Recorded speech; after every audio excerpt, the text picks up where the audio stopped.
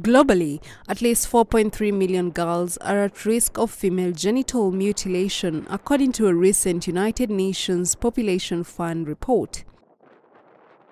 In Kenya, the prevalence has reduced from 21% in 2014 to 15% in 2022.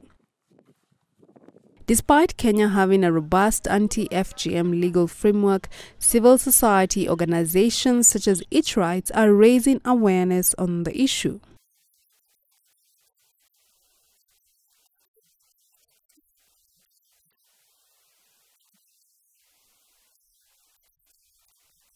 There is increasing global opposition to FGM and a willingness to prosecute those participating in the practice, but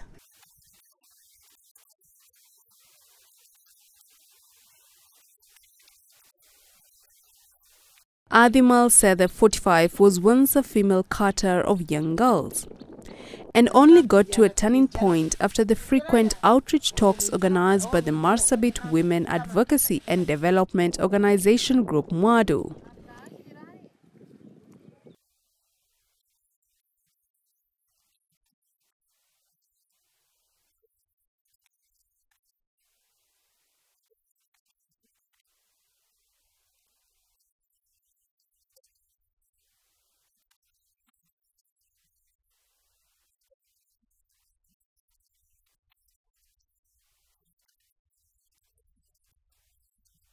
Village elders have also not been left behind.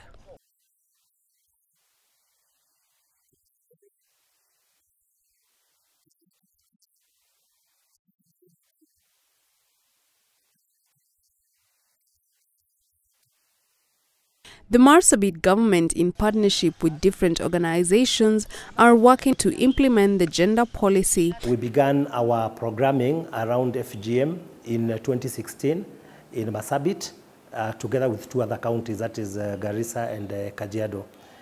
So since then, we've made some strides. First of all, I think for us, our biggest achievement is the ongoing formulation of the Marsabit County Integrated Child Protection Policy, which of course talks in detail about some of the interventions that are required to address FGM or female genital mutilation in the county.